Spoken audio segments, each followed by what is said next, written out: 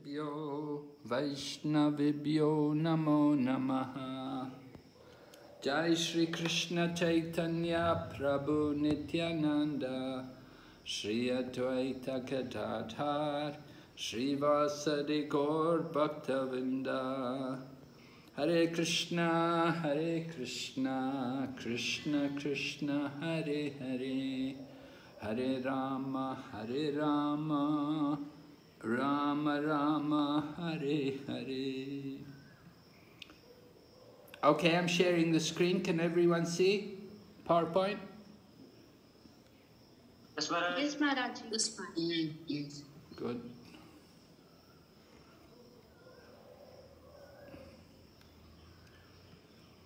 We're going to begin review. Yesterday, we analyzed the progression from Karma Kanda through Karma Yoga, Jnana Yoga and Dhyana Yoga to Bhakti Yoga with reference to appropriate verses from Bhagavad-Gita. I hope that's okay for everyone.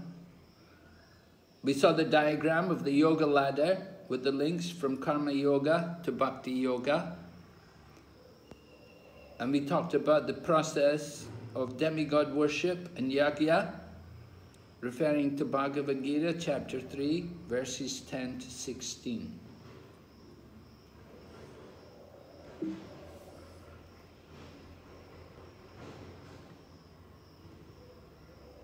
We're going ahead today, lesson 3. Bhakti, the ultimate yoga system. Jai, Bhakti ki Jai. We'll begin. Overview, chapter 4.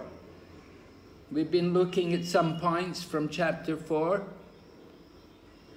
We talked about Lord Krishna's appearance and how he manifests himself millennium after millennium. He appears in his original transcendental form, millennium after millennium. He can remember his births, we cannot. So that was the first section of the chapter 4, transcendental knowledge about Krishna. And then we heard about Krishna as, well, if you read the chapter, Krishna is the goal of all paths and the creator of Varnashram. Certainly there's the verse there. Krishna says, Chatur Varnam Maya Sistam Guna Karma Vibhagas. Krishna said, I am the creator of the 4 divisions and orders of life. So Krishna is the creator of this Varnashram, and ultimately all paths lead to Krishna. It's the goal of all the different paths. Their path, most of the paths are all indirect, but Bhakti Yoga is a direct path. Then the chapter goes on to speak about Karma Yoga for a Jnani. Karma Yoga, usually Karma Yogi doesn't know very much, doesn't have much knowledge. But a Jnani, he can also do Karma Yoga. Someone with knowledge, he will understand that he should be active, he should do something. Rather than just be idle, rather than just sit and meditate, he should engage in activities. So that is described, verses 16 to 24 for the Jnani. And then Krishna goes on to speak about sacrifices. And he speaks about how you can sacrifice material possessions, but greater than the sacrifice of material possessions. You know, you may sacrifice like your money, or you may donate some land or something like that. So that's a sacrifice of material possessions. But you can replace these things. But the greater sacrifice is the sacrifice of knowledge. It's the sacrifice of knowledge by studying the scriptures like we're doing with Bhakti Sastri, going through Bhagavad-Gita. That's the greater sacrifice. And then Lord Krishna also explains that the ultimate sacrifice in knowledge is to approach the spiritual teacher and inquire from him. And then the chapter concludes with a summary of the effects of transcendental knowledge what kind of knowledge the spiritual master is going to give, and how that knowledge can elevate us to the transcendental platform. What should be the vision of one with transcendental knowledge? So like that. That's the main sections of chapter 4. Right? We're not going through all of it. Here's a section from Bhagavad-Gita as it is, and the contents page. Contents. So there's a summary there to chapter 4, and we've put it here just for your attention. So transcendental knowledge, Jnana Yoga, as it's called in Sanskrit, and the Sanskrit name for the chapter is Jnana Yoga. So transcendental knowledge, the spiritual knowledge of the soul, of God, and their relationship, is both purifying and liberating. So the knowledge of the soul and of God, their relationship, is both purifying and liberating. Such knowledge is the fruit of selfless devotional action, karma yoga. So karma yoga is that selfless devotional action.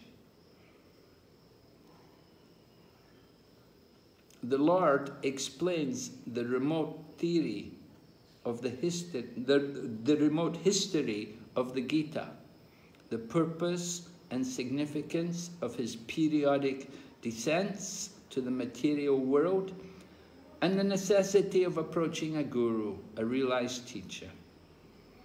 So like this, they summarize the main points of the 4th chapter. Main parts being there at the beginning and then at the end. The history of the Bhagavad-Gita and the Lord's purpose and significance of his descent in the first 10 verses. And then the latter part, at the end of the chapter, necessity of approaching a guru, a realized teacher. Going ahead, chapter 5. Chapter 5 begins with Arjuna's question.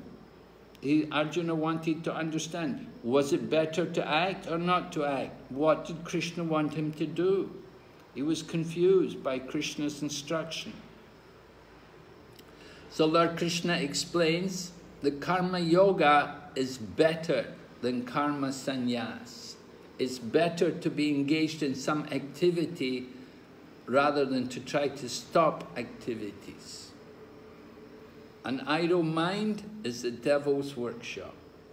So karma sannyas, unless one is very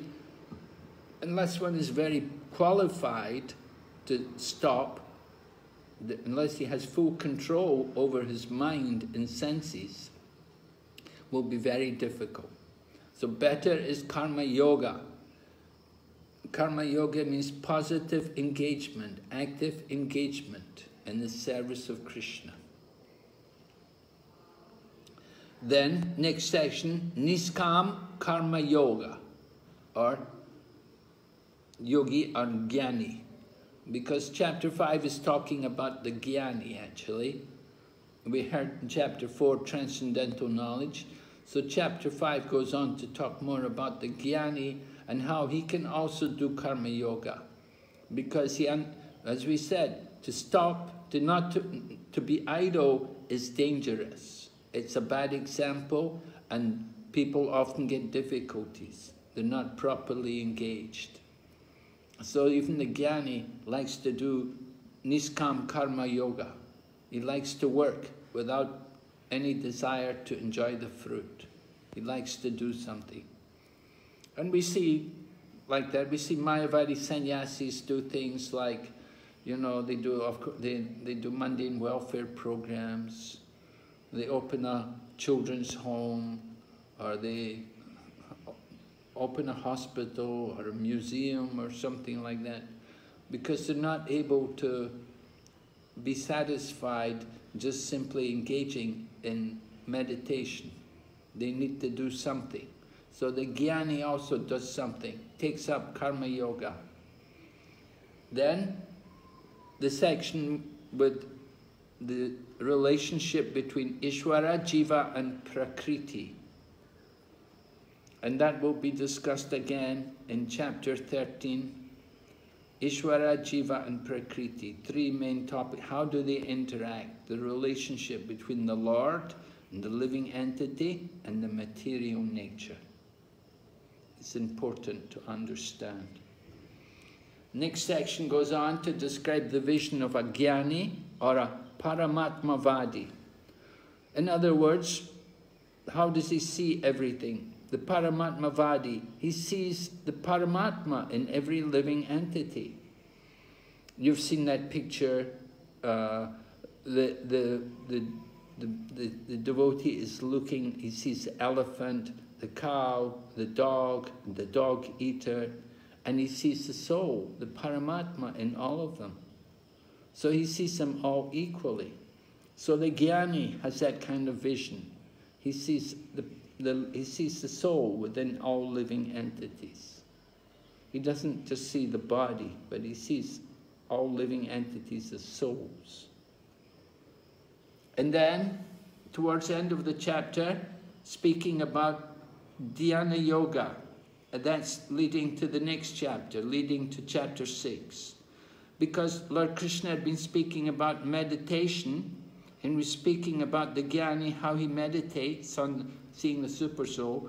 So then the question arises, is there any other way to do meditation? So Lord Krishna explains the Astanga Yoga. Rather than just simply doing it by as a Jnani, you can go to Astanga Yoga. And then the final verse of the 5th chapter, peace formula, an important verse. That we have to know how Krishna is the proprietor, he is the enjoyer, and he is our best friend. If we know those three things, then we can be peaceful. So the 5th chapter is Sannyas Yoga. Here it's called Karma Sannyas Yoga. Prabhupada calls it Karma Yoga, action in Krishna consciousness. So from the contents, chapter 5 is summarized. Outwardly performing all actions, but inwardly renouncing their fruits, the wise man, purified by the fire of transcendental knowledge, attains peace, detachment, forbearance, spiritual vision, and bliss. Okay, so this is the summary of chapter 5. All right, any questions on chapter 4 and chapter 5? Anyone?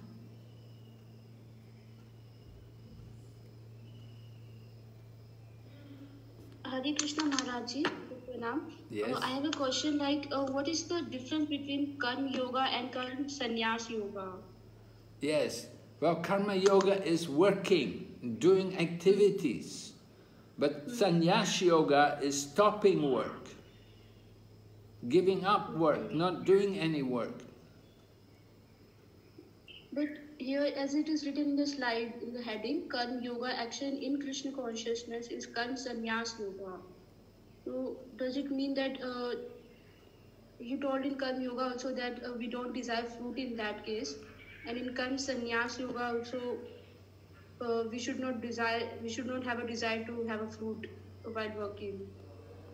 Means we take a sannyas from that fruit. Is it like that? Generally, the sannyas yoga is the renounce work. Karma sannyas, they renounce work, they renounce activity. They just want to simply meditate. They won't do anything except meditation, absorb themselves in their transcendental meditation. Maybe they read some scriptures, but a lot of time meditating. Maybe they chant some mantras and things. So that is karma sannyas yoga, renouncing work. Of course, the title, Karma Yoga, Action in Krishna Consciousness, Prabhupada has given it this. Prabhupada has given it this meaning. He's explaining something different.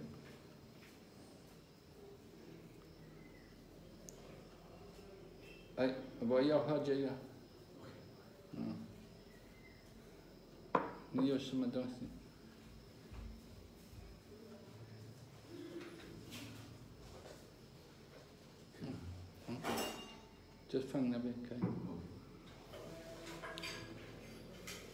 So, yeah, Prabhupada's title is a bit confusing because he's talking about action in Krishna consciousness. Certainly, Karma Yoga is action in Krishna consciousness.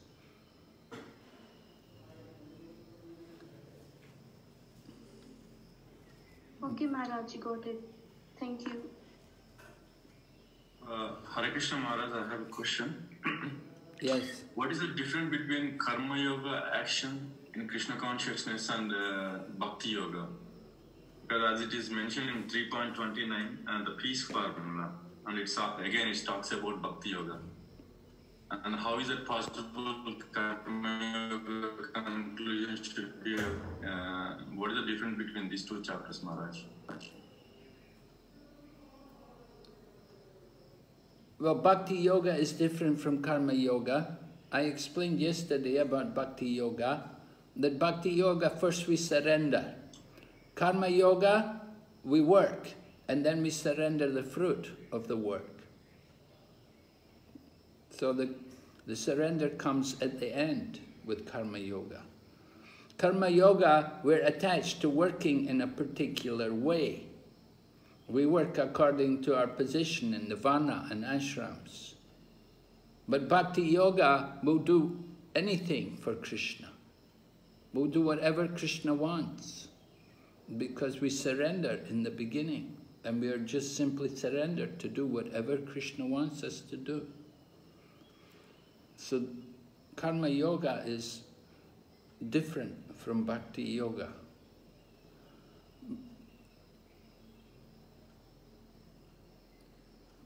Do you understand the difference between Karma Yoga and Bhakti Yoga now? Yeah, I understand, Maharaj. Who really can perform Karma Yoga and who performs the Bhakti Yoga? Bhakti Yoga is obviously devotees, but Karma Yoga, action in Krishna consciousness, who are this category comes in? Well, His Grace Barijan Prabhu explains in his book, Surrender Unto Me, his commentaries on Bhagavad-Gita, he said, most devotees are more qualified for Karma Yoga than for Bhakti Yoga. Bhakti Yoga means hearing and chanting and remembering Krishna. Engaging like that, waking up early in the morning, going to morning program, taking part in the full program, then cooking food, offering to Krishna, like that, a full program of Krishna consciousness. That's Bhakti Yoga. Karma Yoga is a little different. Karma Yoga, you're working, you've got maybe a job or something like that, you're going out to work, you have a family and things, and you have to do a lot of different things for the family and for the job and so on. You haven't got so much time for just hearing and chanting. But we offer some of the fruit of our work for the service of Krishna. So this is Karma Yoga.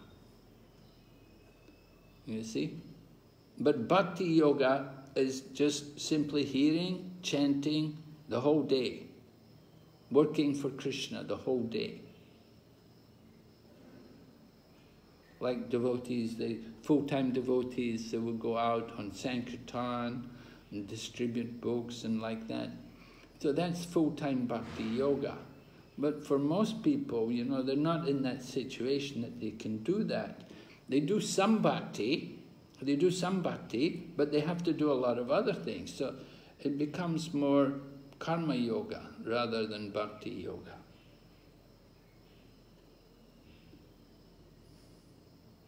You understand? Yeah, thank you, Maharaj. But which one is the ultimate, Maharaj, in these two categories? Well, Bhakti is Bhakti is on the top, right? At the top of the yoga ladder is Bhakti Yoga.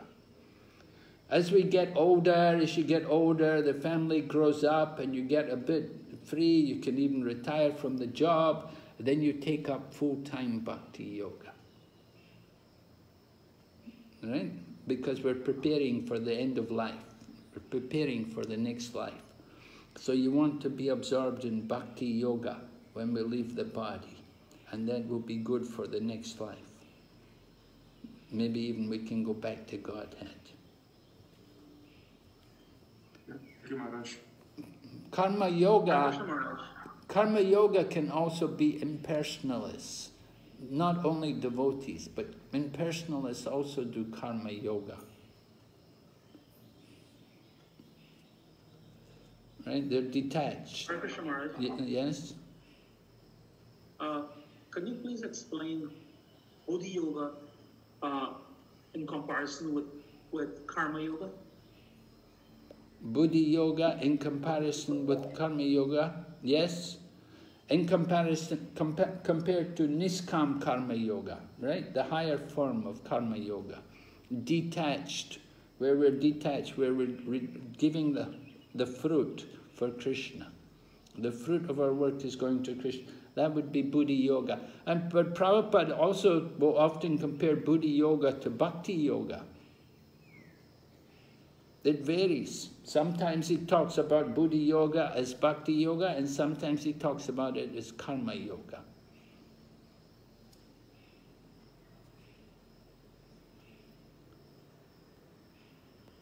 So Buddhi Yoga, using our intelligence to engage in service of the Lord.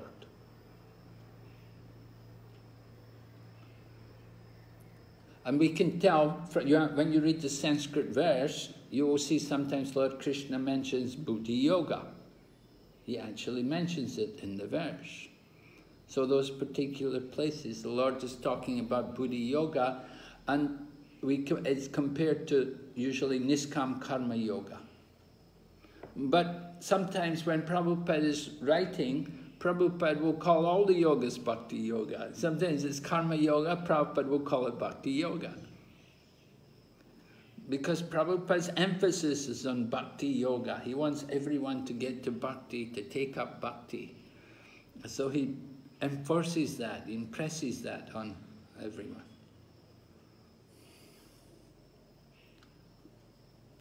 Thank you very much. So you have to read the Sanskrit verse and see exactly which particular yoga is being talked about. Is it Buddhi Yoga, or is it Karma Yoga, or is it Bhakti Yoga? Okay, we'll go ahead. Summary, chapter 4. Karma Yoga and the sacrifice, and Karma Yoga and sacrifice result in Dhyan. So it's not just sacrifice alone, but Karma Yoga along with Yajna, or sacrifice either of material possessions or knowledge, will result in Gyan. We get Gyan. And chapter 5 is the description of a Jnani, the description of one with knowledge, how he's acting, what he's doing, his actions.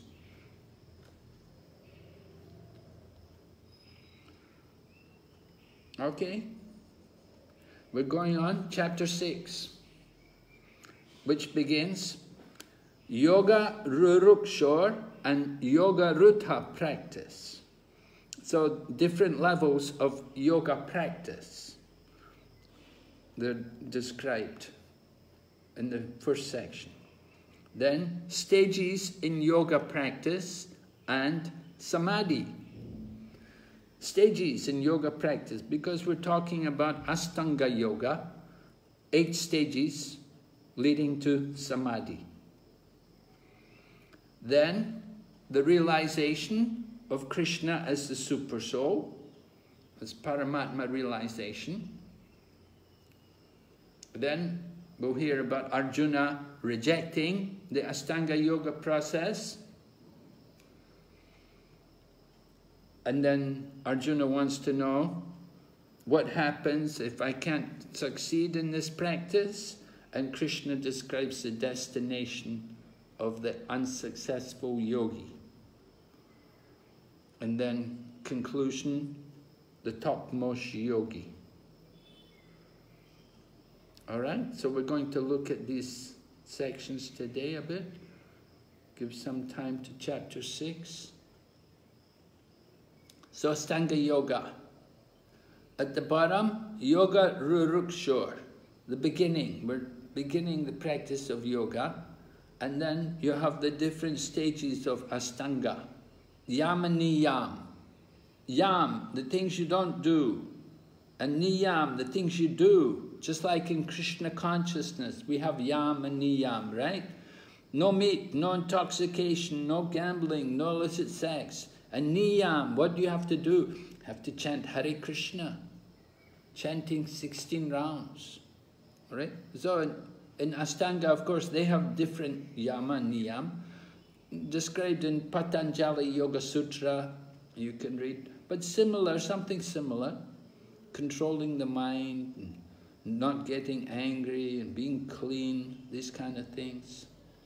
Then asana, the sitting postures, pranayama, the nose pressing, to control the air, controlling the air in the body. Then pratyahara, dharana, and then comes the higher level of yoga, dhyana and samadhi. So yoga rudashya comes between dharana and dhyana. Pratyahara is becoming detached from everything external. Internalizing the consciousness. Dharana, meditation. Dharana is the beginning of meditation, and dhyana, meditating on the super soul and leading to samadhi. So this is the Astanga Yoga. People often do asana. Asana is popular. They never do yam and niyam, but they like asana. They think good for health. Actually, this Astanga Yoga process is meant for meditation on the Supreme Lord, to concentrate the mind. Just like chanting Hare Krishna or chanting Gayatri, it's a meditation, concentration on the Lord. So the Astanga Yoga is also a method by which we can bring our concentration onto the Lord.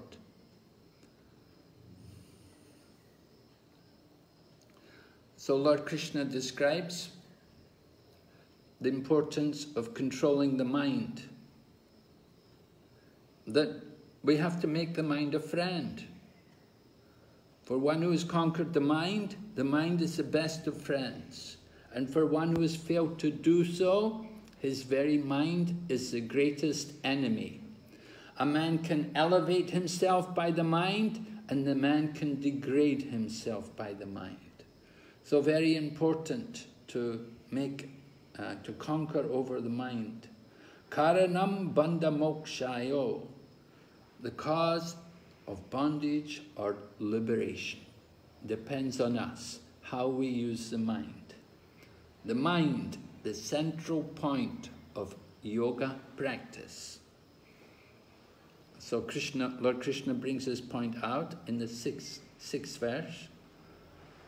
Srila Prabhupada explains. Someone please read. Hare Krishna Maharaj. Ashtanga Yoga. The purpose of practicing eightfold yoga is to control the mind in order to make it a friend in discharging the human mission. The constitutional position of the living entity is to carry out the order of the superior. As long as one's mind remains an unconquered enemy, one has to serve the dictations of lust, anger, avarice, illusion, etc. Go ahead. But when the mind is conquered, one voluntarily agrees to abide by the dictation of the personality of Godhead. For one who takes to Krishna consciousness directly, perfect surrender to the dictation of the Lord follows automatically. 6.6 purport. Thank you. So, Prabhupada's describing very clearly here how important it is to conquer the mind. Make the mind a friend. If the mind is not a friend, then the result is you have to serve things like lust, anger, greed, illusion, madness, envy. These different things, different qualities will all manifest in the mind. So very important that we have got this control over the mind. And this is the practice of yoga, to control the mind, to make the mind a friend. Make it a friend. Right? Sometimes describe mind as like a wild animal. And just as you train a wild animal, you have to train the mind. When you capture a wild animal, they will put it in the cage and they will starve it and they will beat it and then they will feed it. And in this way the animal understands this man is very powerful. He's put me in the cage and he beat me. And first of all he starved me and then he beat me and now he's feeding me. So I better do whatever he says.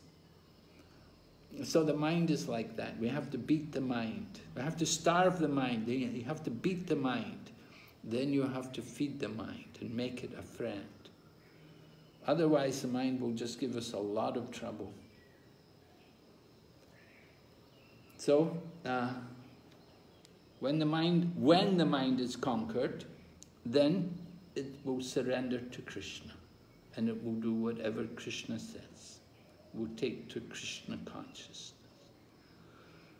So this is the problem. When people come to Krishna consciousness, why do they go? Some people come and leave because their mind drives them, takes them out of Krishna consciousness. But if you've got the mind under control, then you'll never leave Krishna consciousness. Right? Someone please read. Hare Krishna Maharaj. Yeah, go ahead. Mind is the driver. If you ask your driver, please get me into Krishna consciousness temple, the driver will bring you here. And if you ask your driver, please get me into that liquor house, the driver will drive you there. The driver's business is to drive you wherever you like. Yeah. Similarly, your mind is the driver. If you lose control, then wherever he likes, he will take you. Then you're gone. Then your driver is your enemy. But if your driver acts on your order, then he's your friend. Bhagavad-Gita 6.2 to 5. Right. So where is the mind in this picture?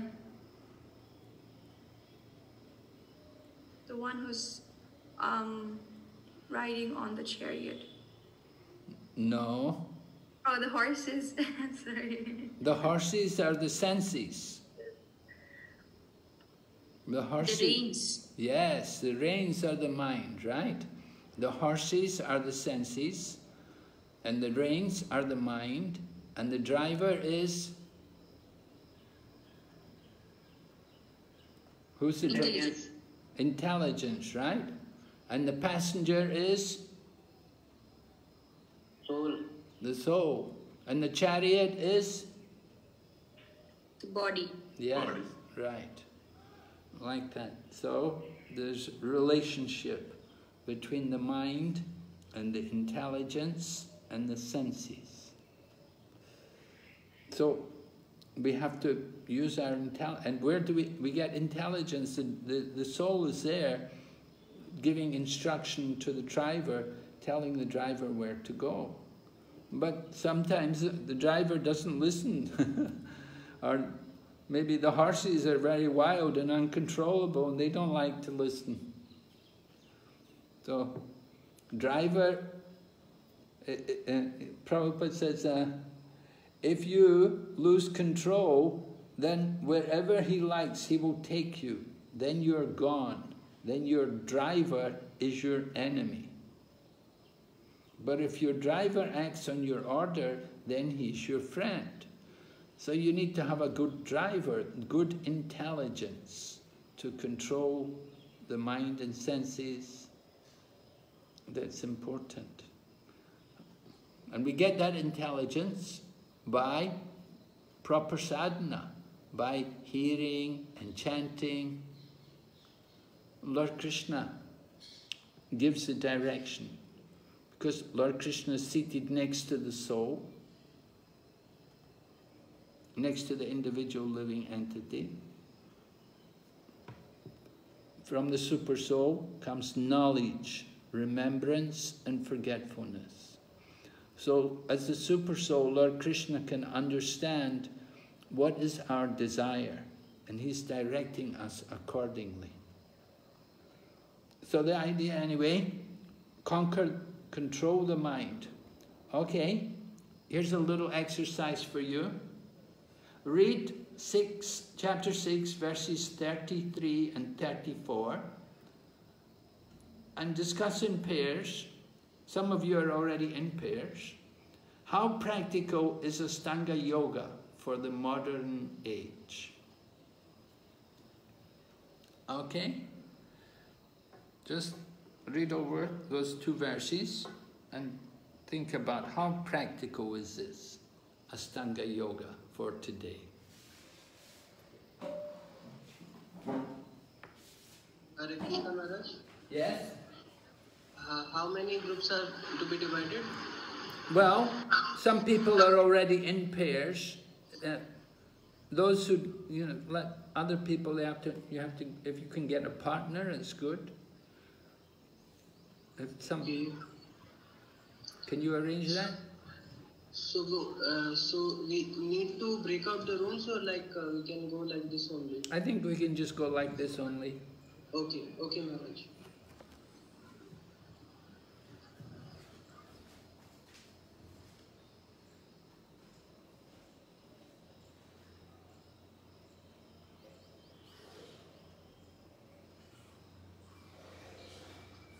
So, Sakhi Hairani Mataji, you can discuss with Archana Mataji, right? And Bhavana Mataji can do with Bharat Prabhu. Kuhan Prabhu can do with Kirtida Mataji. And Apara Gandharvika Mataji can do with Jeevan Prabhu, Jeevan Bilava Prabhu, and Amrita Gopi Mataji both. Oh, sorry. Apara Gandharvika Mataji can do with Jeevan Bilva Prabhu, and Amrita Gopi Mataji can do with Jayanta Govinda Prabhu. And Parsarthi Mohan Prabhu you can do with, maybe you can join Amrita Gopi Mataji.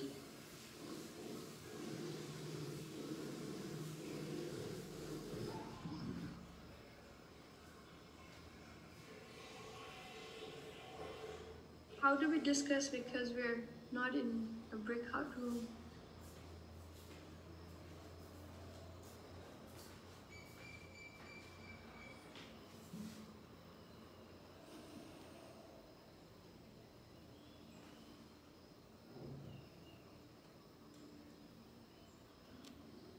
Hare Krishna, Yagna Prabhu, are you going to break down the groups?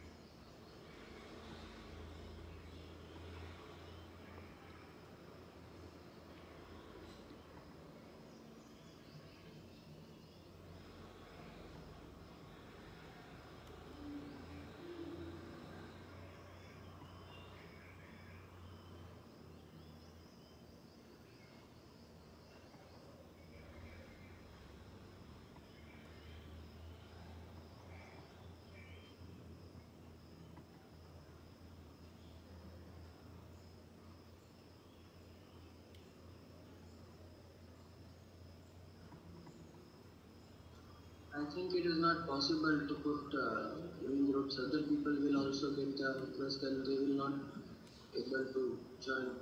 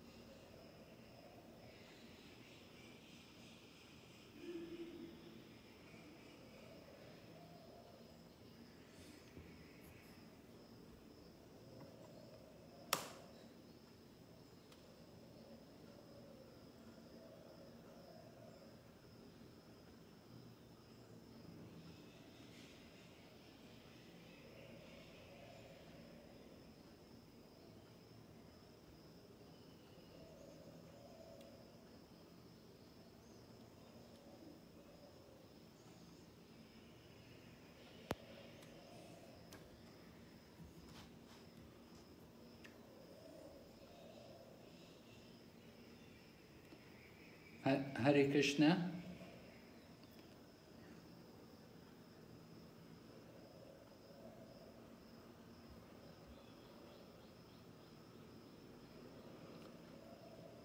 Hare Krishna, can everyone hear me? Yes, Maharaj. Yes, Maharaj. Yes, Maharaj. Okay. So I think you've all had enough time to read these two verses.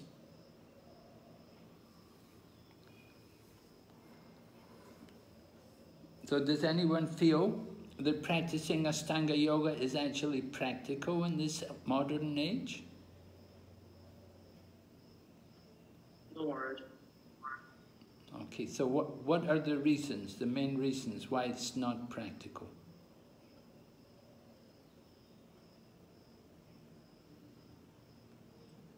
Short duration of... Go ahead, man. All right, Mataji said short duration of life. That could be one reason, yes. How long did Kardama Muni practice Ashtanga Yoga for? In Srimad Bhagavatam, Kardama Muni is the husband, you know, he got married to Devahoti, who was the daughter of Swayambhuva Manu. So Kardama Muni had been a yogi and he was doing Ashtanga Yoga for, I think, 10,000 years. And then after that, then he got married. After 10,000 years of practice of Ashtanga Yoga, then he married Devahuti. Hare Krishna Maharaj. Yes? And another reason is that in this age of Kali, people are not serious about the self-realization. Yes. So they won't even think of doing Ashtanga Yoga then. Yeah, and Maharaj, Ashtanga Yoga, which regulates the mode of living, the manner of sitting, and also the importance in is selection of place and detachment from the material engagements also, in one sense. So, what's the mode of sitting? The mode of sitting is one should not sit not so high, not low on the floor, and then. Well, that doesn't sound very difficult. Yeah, but that could be possible. But the selection of the place is also very difficult, Maharaj, because one has to go to secluded places, or for example, to Himalayas, where there is the atmosphere is more favorable for perform the Ashtanga Yoga.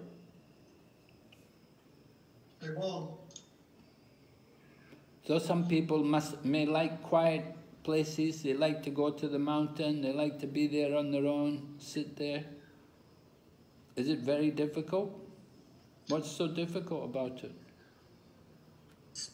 And also, Maharaj, because the mind is so restless, mind is not controlled, so restless that we can't sit in that one place for quite a long time to meditate.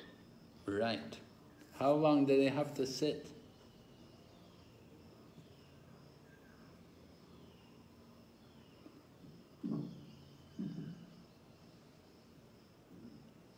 For a very long time, Maharaj, thousands of years. Yeah, actually, it's not just go there for 2 hours and you know, or sit down like people do the meditation nowadays.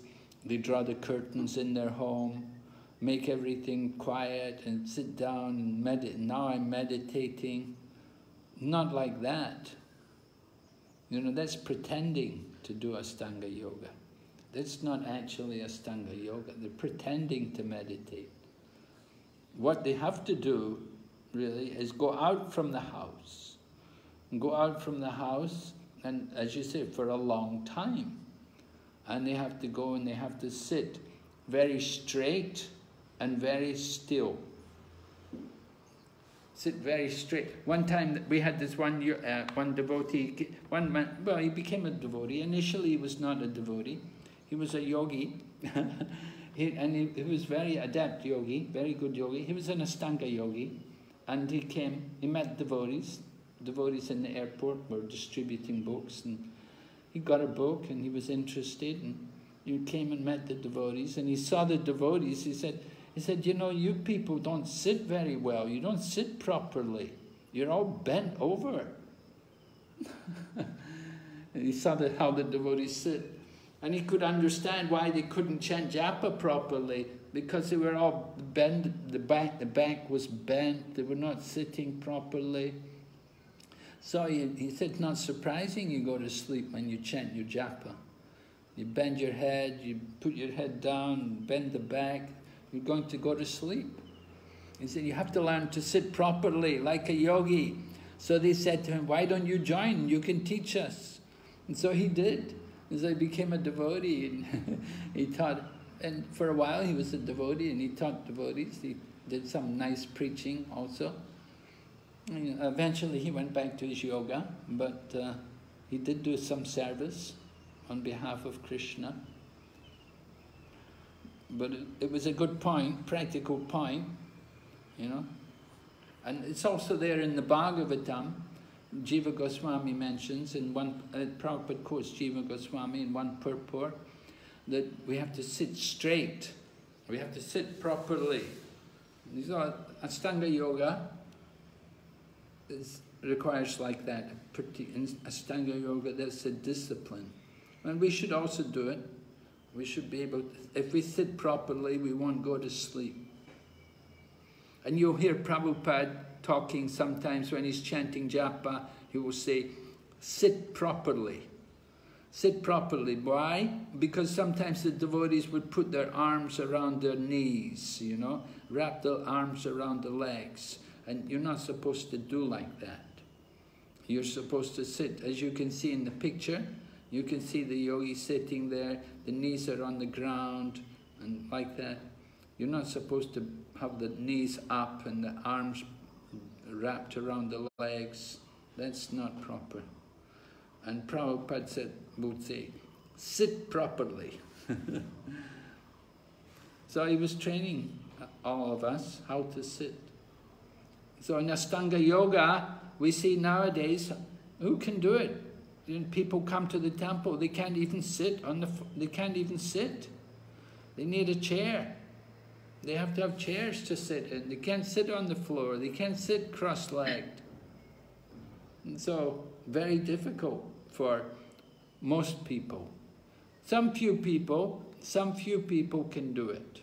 And Prabhupada also recognizes that for some people may be possible, but for the mass of people, not possible. Okay? Any other? Yes? I have a question. So we read about Hiranyakashipu, he performed so many years of austerity. Is that also counted as some sort of like, you know, yoga, or because he was also, what was he meditating on, or because he did not believe in Supreme Lord? So is that also counted as one of these yoga process, like, you know? Well, we will read the austerities can also be in the mode of ignorance.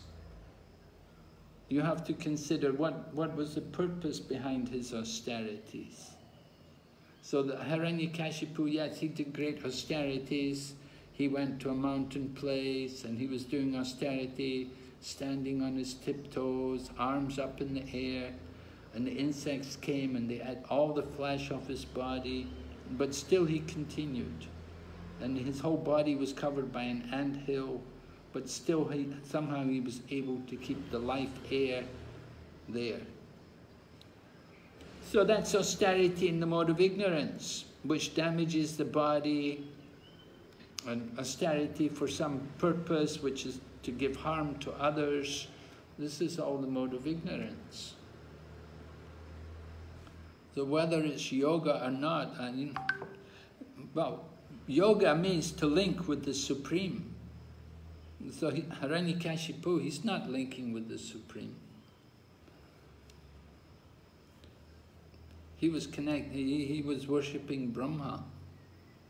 He wanted to get the benedictions from Lord Brahma.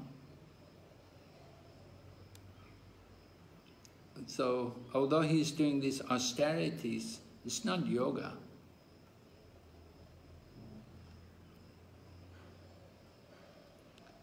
All right? Any other comments and questions on this? Yes, Gurudev, I wanted to ask, how about Dhruva Maharaj, Gurudev? He was doing the kind of tapasya, but that is devotional service, but he gets success very fast, like only 6 months. Well, Dhruva Maharaj got his instruction from Narada Muni. So whatever Dhruva Maharaj was doing was based on the instructions he'd taken from Narada Muni. So Narada Muni gave him mantra to chant. He's chanting Om Namo Bhagavate Vasudevaya, and he was controlling his eating and eventually he started to control his breathing, and his concentration was so intense that it created a disturbance in the universe, that everybody began to suffocate on account of Dhruva Maharaj's austerities. So was that yoga, as Dhruva Maharaj was doing? Well, he was doing meditation. He was concentrating on the Supreme Lord. He wanted to see the Lord. He wanted to get a benediction from the Lord. He wanted a kingdom. So he got it. The Lord came, gave him. So it's not usually considered yoga, but you know, he was chanting mantras and he was controlling he wasn't, I don't think it's directly Ashtanga yoga that he was doing, but he did very severe austerities, controlling eating, and then stopping eating, then drinking only a little, then not even drinking, then controlling his breathing. And so there's some progression there in the austerities.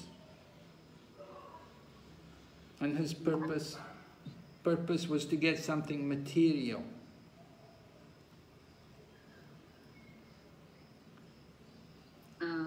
And one more question, Gurudev. So meditation process is not at all recommended for the devotees, right, Guru Maharaj? Sometimes we as a devotee also, we feel like our mind is so restless.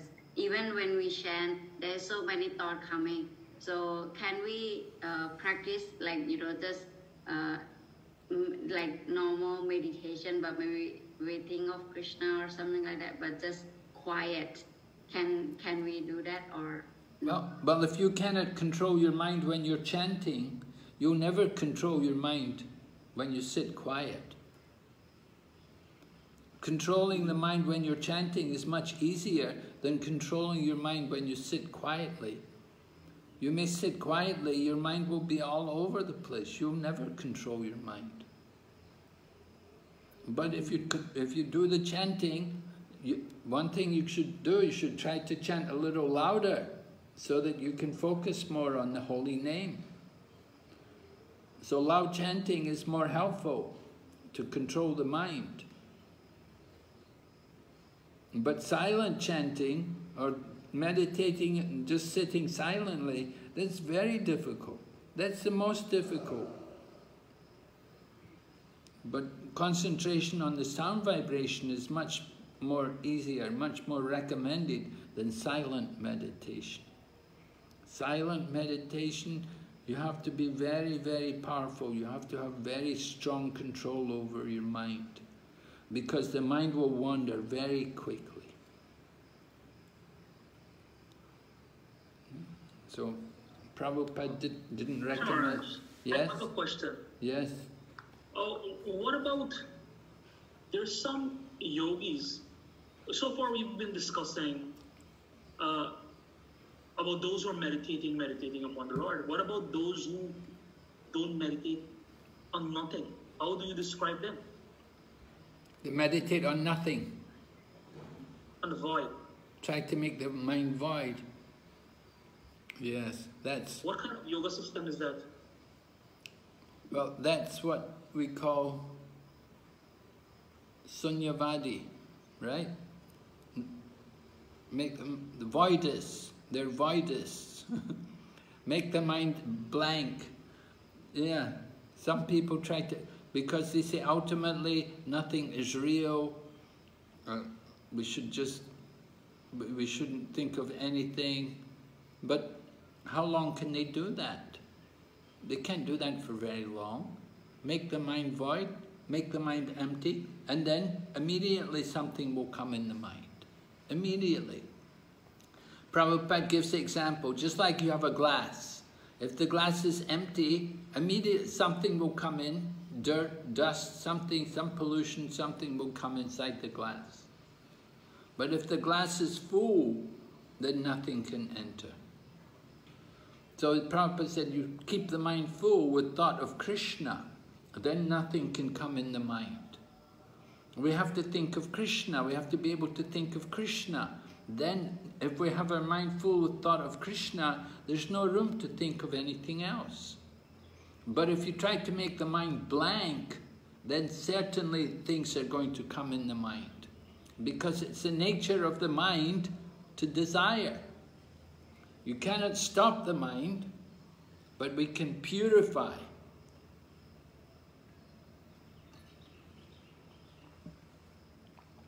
So we have to purify the mind, purify the desire. And that means desire in Krishna consciousness. That will keep the mind under control, keep the mind in a good condition, make the mind a friend. Desire for Krishna, Krishna's service. But if you don't think of Krishna, then you'll think of Maya, because it's the nature of the mind. Even when we sleep at night, so many dreams are there. So many thoughts come in the mind. You cannot stop the mind for any length of time. It's artificial. But we can purify the mind by Krishna consciousness. So that's the point. Understand? Yes, Maharaj. Thank you very much. Okay, well, go ahead. Let's see. Hare Krishna Maharaj. Yes? I have a question about the austerity. You just mentioned that it can be counted as a mode of ignorance. Yes. But isn't austerity helpful in practicing Krishna consciousness? Well, there's austerity in goodness, there's austerity in passion, and austerity in ignorance. Oh, I see. I thought only in the ignorance. Yeah. So austerity in goodness is doing things like, practicing Krishna consciousness. Wake up early in the morning, chant Hare Krishna. It's austerity. Go out and go out and distribute books. That's an austerity in Krishna consciousness. And fasting on Ekadasi. It's an austerity. Fasting on the holy days like Nishringa Chaturdasi. It's an austerity. But it's in the mode of goodness. You get purification. Yes, Maharaj. Thank you. Hare Krishna Maharaj Ji. Yes? As you explained in Ashtanga Yoga, there are two things, Yog Ruruksha and Yog Rudhasya. So, what's the actual meaning of that, Yog Ruruksha and Yog Rudhasya? So, let's go back. Yoga Ruruksha, this is the preliminary stage, the beginning of yoga. Okay.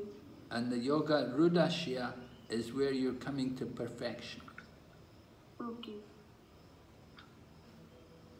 Okay, fine, Prabhuji, got it. Thank you. Where you're coming to contemplate the Supreme Lord. But the Yoga Ruruksha is just the initial stage, coming to begin the yoga process. So you can see the asana, what's there, yam and niyam, the rules and regulation, the asana, sitting, breath control, then pratyahara, detachment. Okay? So,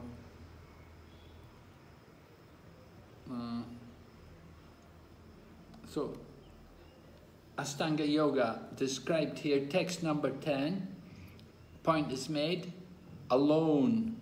You do the meditation alone. You don't go with someone, you go alone. You're going to meditate. You're not going to talk, so you go alone.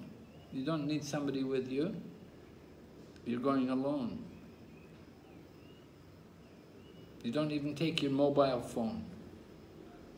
Just take your deer skin and you go there to the mountain or cave or somewhere. We see in Srimad Bhagavatam some of the great yogis, they would go into the sea and they would sit in the bottom of the ocean and do their meditation. So Bari Muni was in the bottom of the Yamuna, and the Prachetas, they were meditating in the bottom of the sea. Anyway, go alone. Then text 11 and 12 describe Shucho Deshe, not in the city. You have to go out of the city, you have to go to the remote place. Right? People like to pretend they're meditating. They're in their house. They didn't give up anything. They didn't go anywhere. They just sat down in their house. Oh, I'm meditating. And Kailagna Kushotaram, Kusha grass. You should have the kusha grass to sit on, as well as the deer skin and cloth, soft cloth, the deer skin, and then Darayam Achalam Stira, hold still. Yeah, we have to sit perfectly still, straight and still, not moving. It's not easy. People have told me, I knew that this one devotee who was a yogi, he was doing the yoga, he was studying Ashtanga yoga with one of the very famous teachers. He died, the teacher died a few years ago, Pratapi Joyce. So he was a very prominent Ashtanga yoga teacher. So this one devotee from America, he went there and he studied Ashtanga yoga from him.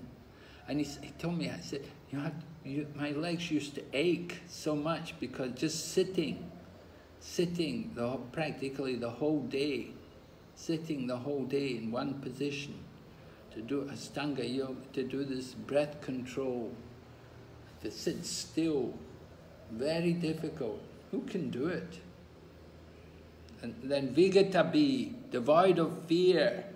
Although you're alone and you're in a remote place, and you'll be there in the night also, you're not afraid, you tolerate. And Brahmachari Vrat, celibacy. These are all important items in the practice of Ashtanga yoga. Bhakti yoga, you don't have to be brahmachari. Bhakti yoga, you can be a grihastha, it's okay.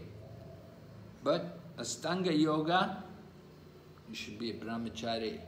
Celibacy, no association with the opposite sex.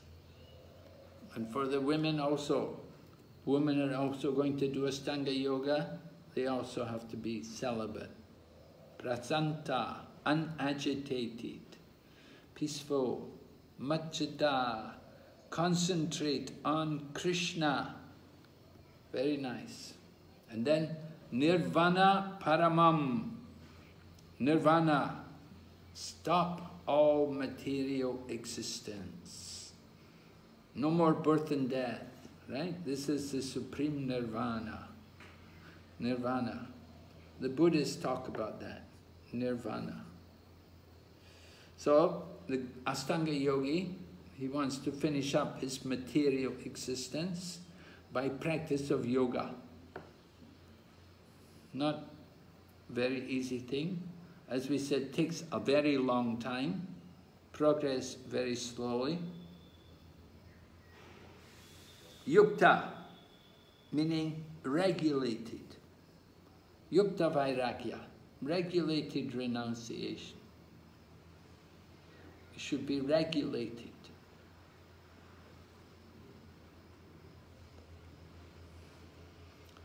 So text number 28 describes Sukhena Brahma Samsparsham Atyantam Sukham Ashnate. Being in constant touch with the Supreme attains the highest happiness. So, we want happiness. This is happiness. This is the highest happiness. Get in touch with the Super Soul, with the Lord in the heart. Right? You can do it by Ashtanga Yoga. Prabhupada explains. Who would like to read? Prabhu, let's have a Prabhu read. Hare Krishna Maharaj, I will read it.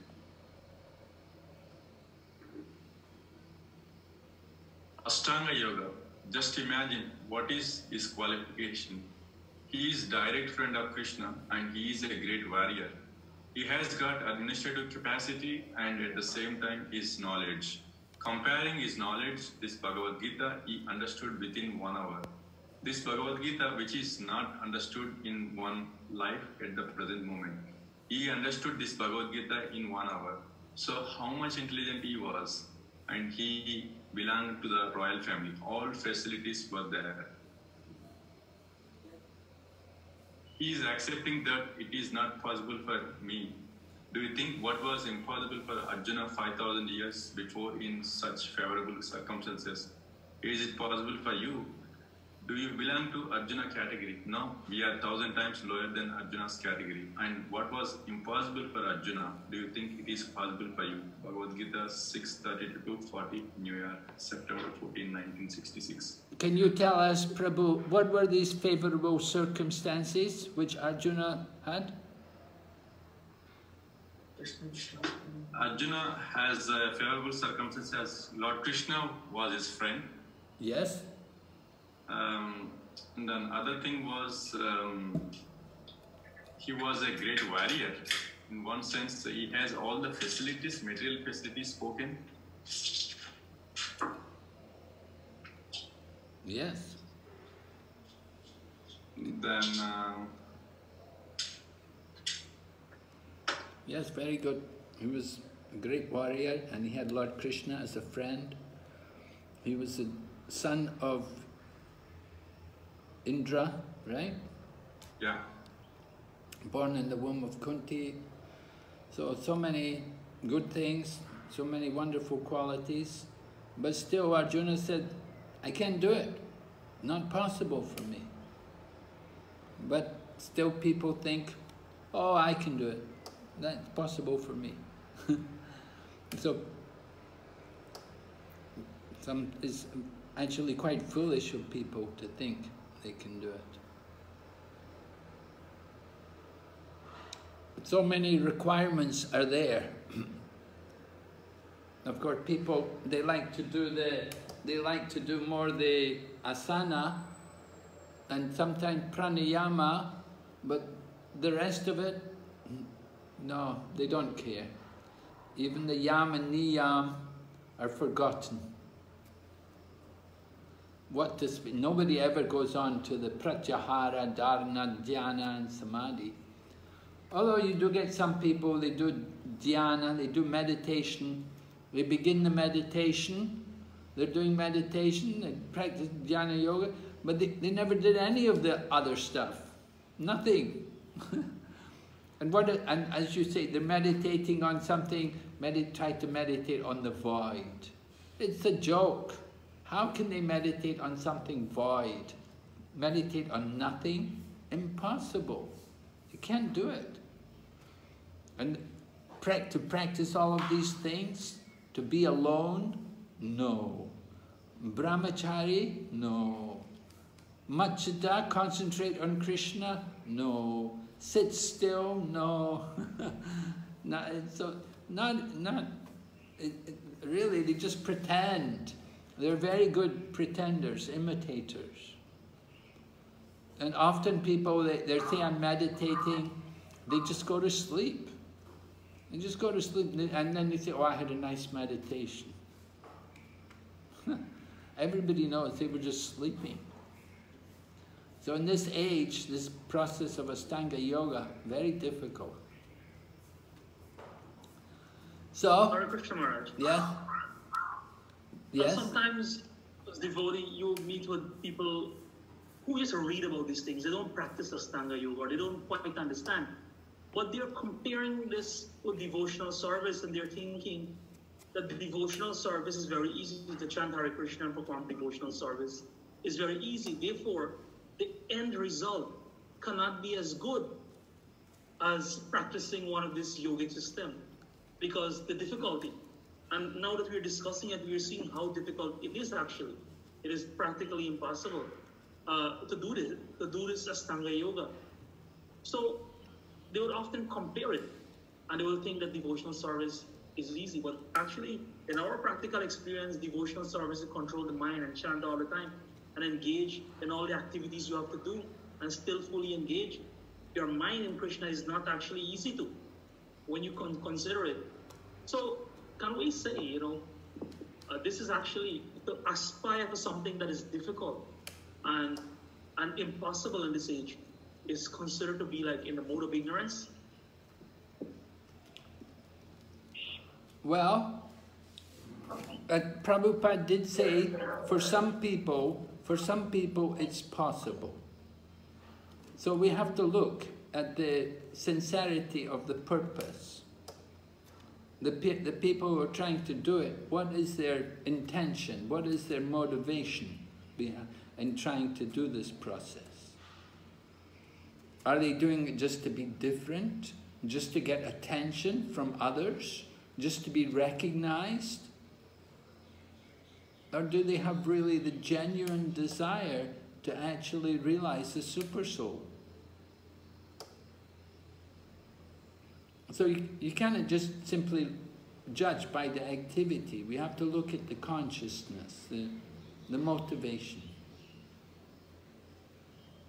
Then we can understand. I mean, we do find people coming to Bhakti Yoga and they're not very serious sometimes. They don't practice they don't take it very seriously. And people also say Bhakti Yoga process is not so easy.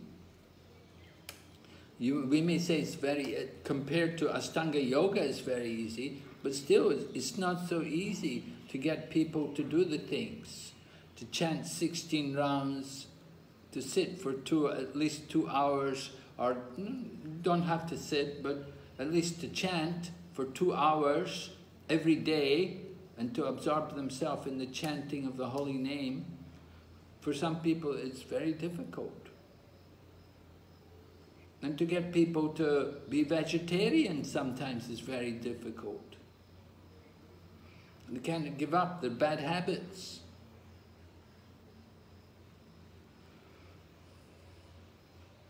So Bhakti Yoga, although we say, yeah, it's very easy, yeah, in some ways it's easy, but to actually do it properly, as we heard, we should think of Krishna, remember Krishna constantly, with devotion, with love.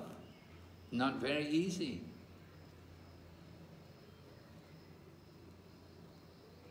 We have so many attachments, so many desires in the mind. It's difficult to control the mind. Bhakti yogi also has to control the mind.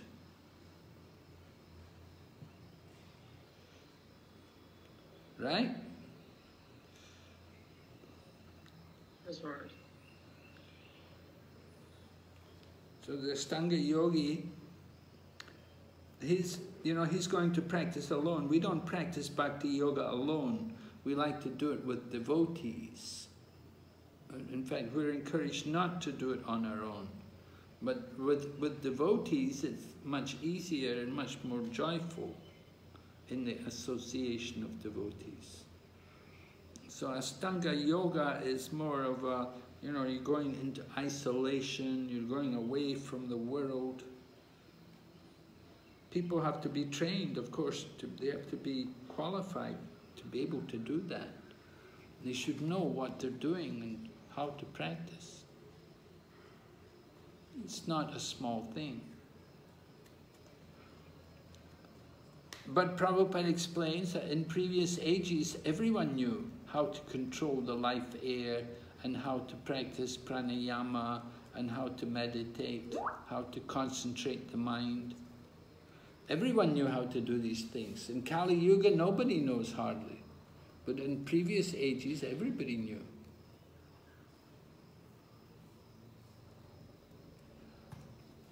All right? So Bhakti Yoga is at the top of the yoga ladder. The Jnana Yogi may go to the impersonal Brahman. He may be a Brahmagyani, may be an impersonalist. Others, they may go from Jnana Yoga to Jnana Yoga, to meditation. They realize the Super Soul, and then they take up Bhakti Yoga and do service for Krishna. Okay, here's an important point. Bhakti Yoga contains all the components of the other yoga systems. For example, Karma Yoga, the element is detachment. Is a devotee practicing Bhakti Yoga detached? Do we have detachment in practice of Bhakti Yoga? What do you say? Yes, Maharaji. Yes. Detachment from material desires. Really? And their results. You're detached from material desires? Yeah, we should be attached to Krishna, right? That's our detached. If we're attached to Krishna, then we're really detached from material desires. If we're not attached to Krishna, then we're still attached to material desires. Then Jnana Yoga. Knowledge.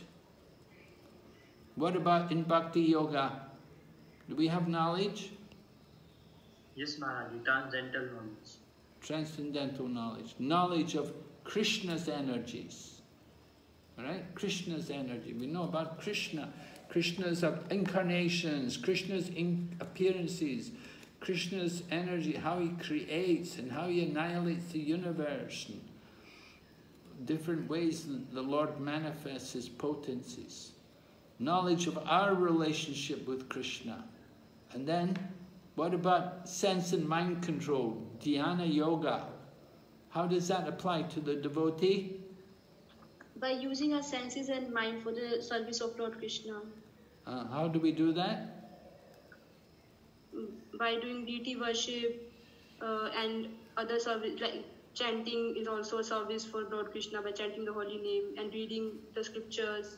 Right. And telling about Krishna to other people also. Right. Chanting the holy name, japa, remembering Krishna, service to Krishna. Want to remember Krishna? We have to first hear and chant. If we have not heard, if we have not done a lot of hearing and chanting, we won't be able to remember Krishna. People complain, I'm not able to remember Krishna. The problem is you didn't do enough hearing and chanting. The more you do hearing and chanting, then remembrance of Krishna will come naturally. That's the fact. All right, a little exercise for you. Perform a role play showing how Bhakti Yoga contains all the components of the other yoga systems. How many people have we got? Yagna? Yagna Prabhu. Yes, Maharaj. How many people are here today in the class? It's 15, Maharaj. 15. Okay, so can we have 3 groups of 5? Okay, Maharaj.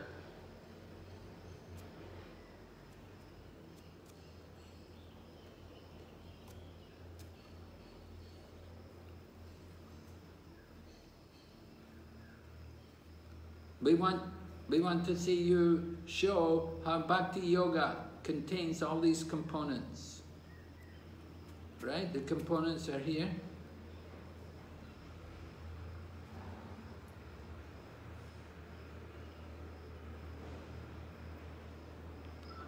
Shall I open the rooms, Maharaj, now? Yes.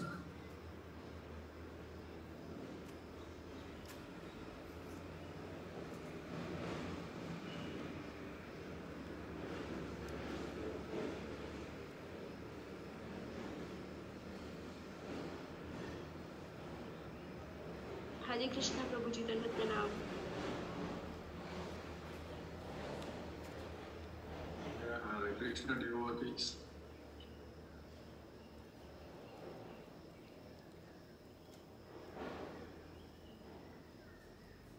Hare Krishna, Prabhuji. Hare Krishna. Hare Bo. Hare Krishna to everyone. Hare Bo.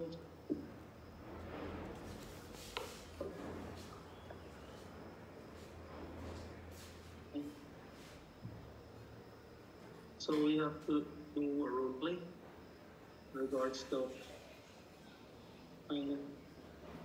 how Bhakti Yoga encompasses all the other yogas, right? Yeah, yes, Prabhu. Karma Yoga, Jnana Yoga, and Jnana Yoga. Maharaj gave us a little screen there just now, so we can go with that. Karma, Jnana, Dhyana Yoga. So anybody have an idea of how we're going to role play this? Anybody? We can distribute there are 3 types of yoga. Everyone can get a chance to speak about that. Means it's a role play, so everyone will describe that how Karma Yoga can be converted to Bhakti Yoga. Means how in Bhakti Yoga Karma Yoga comes. So first of all, we'll explain that what's the real meaning of yoga, that is to get connection with Krishna. So in case of Karma Yoga, how can we, it is a part of Bhakti Yoga. Means if we, like Maharaji has said that in Karma Yoga, we have to get detached and attached to Krishna. So if we do that, then in that form, it will become a Bhakti. So it will be a part of Bhakti Yoga, Karma Yoga. And similarly, in case of Gyan Yoga, we can use, we can have the transcendental knowledge of Lord Krishna by reading scriptures. So in that form, it will become a part of Bhakti Yoga. And our relationship with Krishna also. Understand Krishna's energy and our relationship with him. Yeah, yes, Mataji.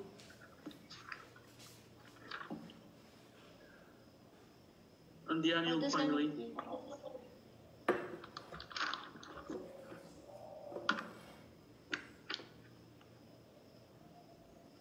Others can also share their thoughts on this. Hare Krishna Prabhu, for Dhyana Yoga, I think we can use chanting as well. You know, it's also partly meditating on the Lord's holy name. So maybe we can use the chanting of the holy name, yes. That's Dhyana Yoga as well, included. You remember Krishna? Yes, yes, Prabhu. Practically, all these things you could use chanting. Like, would you look at them?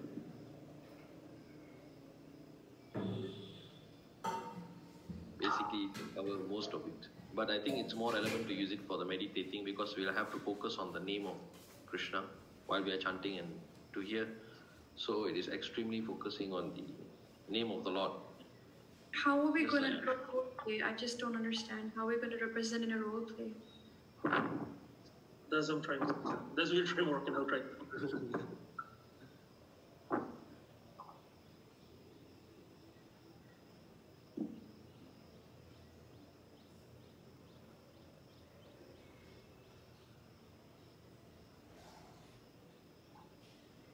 Maybe we could do it in a conversation. Someone initiate a topic that Bhakti Yoga encompasses of the different yogic system. Yes, bro, we can do it. And we can do it like you can just keep asking questions. Yeah, I think you and Ram Narasingha Prabhu can do it. It's nice if it's a conversation. I think it's a good thing. I'm thinking you and Bhavana Mataji and Kuhan Prabhu. No.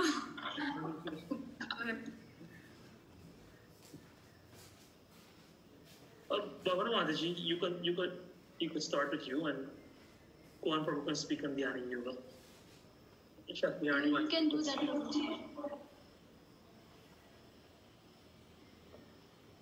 We can take the person who hasn't speak right till now, so he will get a chance. He or she will get a chance to speak. I think Kuhan Prabhu, personally, I didn't hear from him, so not so much. Oh, Kuhan Prabhu has been representing all the groups the last couple of weeks. Okay. I've been representing the groups for the past I enjoy hearing from him. Jan Govinda Prabhu, we should hear from you this time. Yeah, cool. I think Kuhan Prabhu and Bhavana Mataji, as you mentioned, is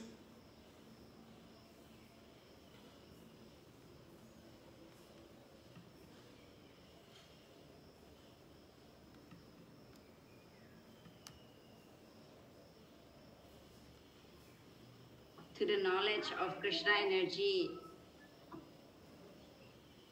and our you say you are full of knowledge, and that is how knowledge is the end in itself. There is nothing beyond knowledge, because respect to yogi tries to show that if I am a karma yogi, I'll say nothing beyond karma yogi. Karma yogi is the highest order, so that way we can actually in the arguments. Okay. So I will say my knowledge is the supreme.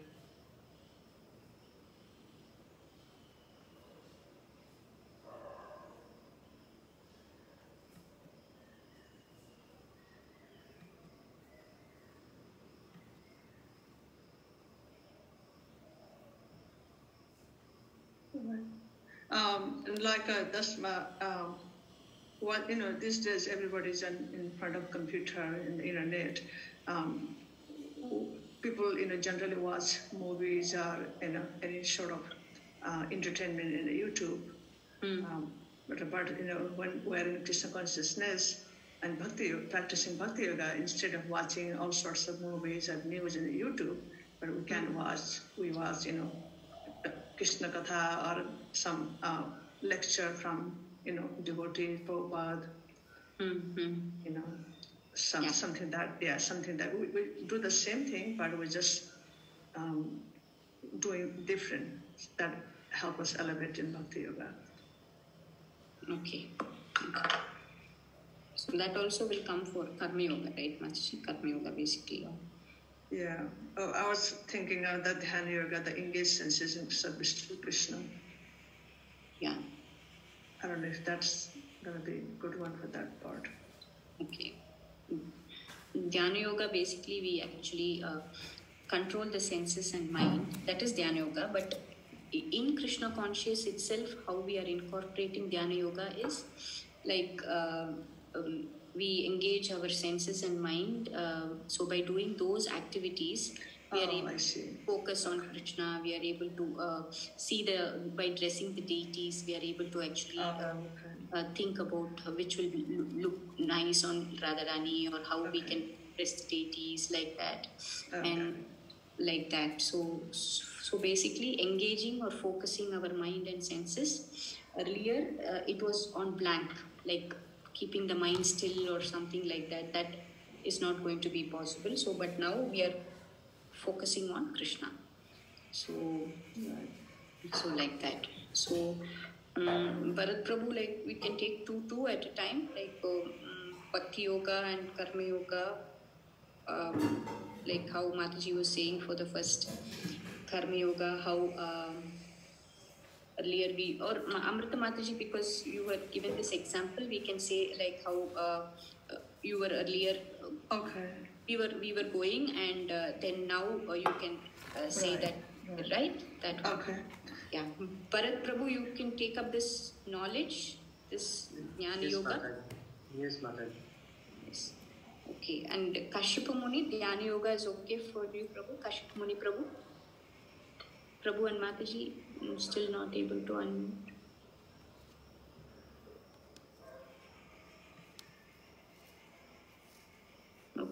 Okay, so Dhyana Yoga, I will try to...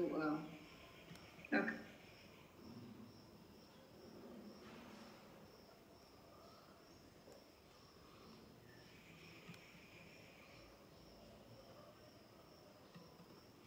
Yagna?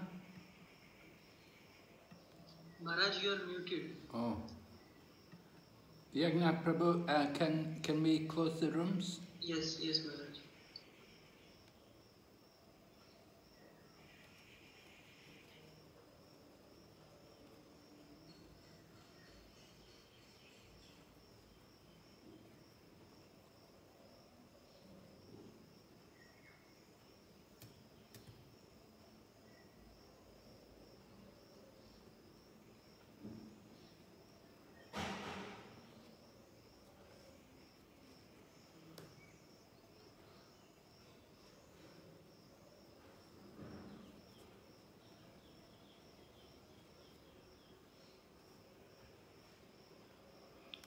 Hare Krishna.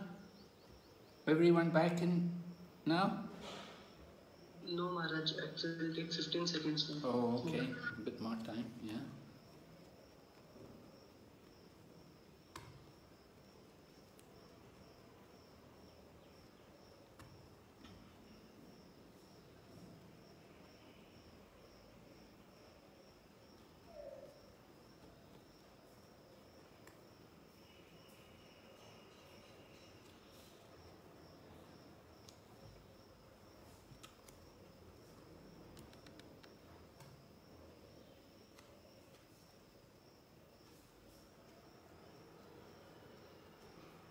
Okay, Hare Krishna. Hare Krishna Maharaj. Hare Krishna Maharaj. Yes. Everyone back. All right. So can we start with maybe, what, group number 3?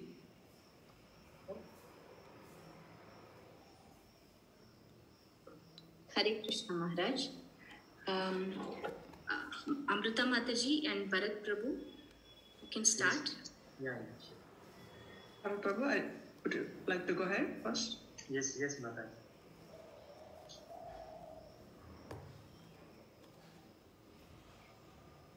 Mataji, go ahead. Okay. Hare Krishna Maharaj, I'm going to share some of my experience about this Karma Yoga, detachment and attachment to Krishna. Before coming to Krishna consciousness, I was really so much into, engaged so much into the engagement of my material senses, material engagement, and I used to spend so much time and energy and money just serving my body, just decorating my body, serving my senses, just going for shopping. I used to buy whatever, I used to buy everything, whatever come across my eyes, just look beautiful. I used to buy even though they are not, I was never going to need them. And after coming to Krishna consciousness, I gradually, with the association of devotees and listening Prabhupada's and senior devotees' lectures, and reading some of Prabhupada's books, I slowly began to understand that I was just simply wasting my time, money and energy, and just going for shopping, all sorts of, just decorating my bodies, filling my material senses. I came to realize that, and now I started regulating. I went down slowly, gradually, and now it's been nearly 4 years that I have not set my foot inside the shopping mall. So I have not really bought anything for myself. So my husband can't believe his eyes, and he can't believe his ears. He just tells me, I can't believe you're the same person. So I can't believe myself either, but it's just Krishna's kripa, and then devotees' mercy, that it's just, that's what I have been. And then I like the detachment. I just started, and then I have developed my attachment to Krishna. And sometimes I buy things, if I feel inclined to go for shopping, then I buy things for Radharani, and then buy things for my deities. Okay, very nice, yeah. So that's your detachment, your attachment to Krishna. You detached yourself from material desires and by attaching yourself to Krishna. Yes, Maharaj. Very nice, thank you. All right, what about Jnana Yoga? Hare Krishna Maharaji, I am going to speak on Jnana Yoga. Like before coming to Krishna consciousness, I used to rise in the morning, switch on the TV, seeing the news, what is the latest news, what is happening everywhere. And then after that, reading the newspaper, not even satisfied with the TV news. Then seeing the mundane books, reading the magazines, all day passing in material activity. But once when I got attached to the Krishna consciousness activity, I started going to the temple in the Mangala Aarti, rising early in the morning, and attending the Mangala Aarti at 4 a.m., 4:30 a.m., and associating with the devotees, performing Tulsi Aarti and serving the devotees. And instead of now watching TV, I used to watch Hare Krishna TV, all the things associated with devotees, how they celebrate the functions like Janmashtami, Radhashtami, and Gaur Purnima. And instead of reading the magazines, like I started reading the magazine of Back to Godhead magazine, published by Prabhupada, having the articles, good articles, and also discussing the same with my neighbors and my friends. As earlier, I used to discuss the news in the group, like what is the latest agenda going on. Now we used to discuss on the Krishna, what is the latest, how can we improve on the Krishna consciousness. And also, I was fond of watching cricket also. Now I have no interest in cricket. Instead that, I used to engage more in Krishna consciousness and want to know more about that. How can I improve myself, and how can I improve others also in Krishna consciousness. And also reading Bhagavad-Gita on the daily basis, So that's how I improve myself, and also trying to improve others for the Gyan Yoga. Okay. So you purified your Gyan. Just trying to. Have you read all Prabhupada's books? Most of them I have read, but not gone to that extent in mind. Not capture the thing that we need to capture it. Trying to slowly, gradually, I'm improving myself. Okay. Okay. So what about Dhyana Yoga? Hare Krishna Maharaj. Basically, before coming into Krishna consciousness, I have tried a few organizations where they teach meditation and probably Vipassana meditation and the Chinmaya Mission school also. So there actually for half an hour also, if we sit still and if we try to meditate, at the end of by the end of half an hour, I think we would have got a good sleep. So we're not able to keep the mind still, or you go into sleep. But after coming into Krishna consciousness, we are able to nicely engage our senses and mind in actually Krishna conscious activities, in the service of Krishna's activities, and we are actually able to feel the bliss. Basically, all our senses, our mind, everything is engaged. And we are always focusing on the Lord, always thinking like how we can please the Lord in all aspects. Like, okay, today this service is there, tomorrow that service is there, any festival comes, what is the service we can take to actually please the Lord? So, so our mind is engrossed in serving and pleasing the Lord. So this way, our mind is not thinking about material things, or our mind is not disturbed, and we are actually able to serve the Lord very happily by engaging our mind and senses in Krishna consciousness. Okay, so by Krishna consciousness, your meditation becomes more prolonged, right? You could, your half-hour meditation in the other field, you were only doing meditation for half an hour, but in Krishna consciousness, your meditation can be the whole day. Yes, Maharaj, and especially during festival times, it actually, from the time of planning a festival and meditating and praying to the Lord, praying to the spiritual master and Prabhupada, how we are going to organize this festival. And so it's a big thing. And finally, the gratitude we have to our acharyas and Prabhupada and to Krishna, saying, after everything is going well, so we feel very, very happy and satisfied at the finally. Okay, very nice. Thank you so much. Hey Krishna. All right, let's go ahead to group number 1. Hare Krishna, everyone.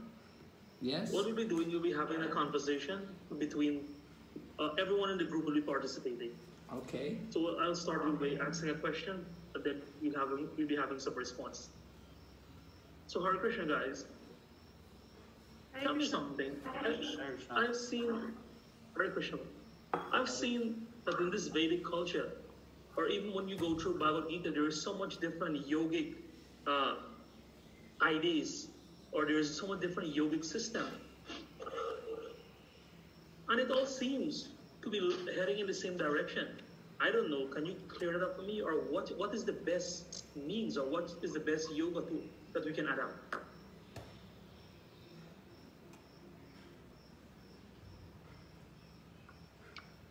I would say it will be karma yoga, Why I would say karma yoga is because it is acting, we are working, but then we are not attached to the results, because we are offering the results to, Krishna.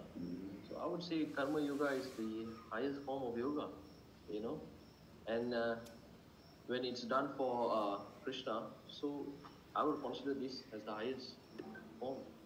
And even you can see that there's partly karma yoga is also in Bhakti yoga. When we do the service for Krishna and act for Krishna, then this karma is done on behalf of Krishna. So I would consider this as the highest form of yoga.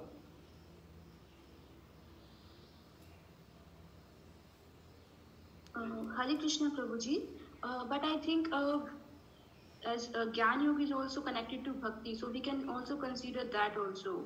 Because in that we get knowledge about Krishna, that is a transcendental one. The spiritual knowledge is permanent and it goes with us life after life.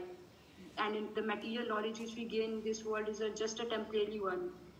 It will not use in our next life. So this knowledge of Krishna by reading scriptures and by hearing about Lord Krishna we gain is a Gyan Yoga, is also part of Bhakti Yoga. So we can also consider that one also.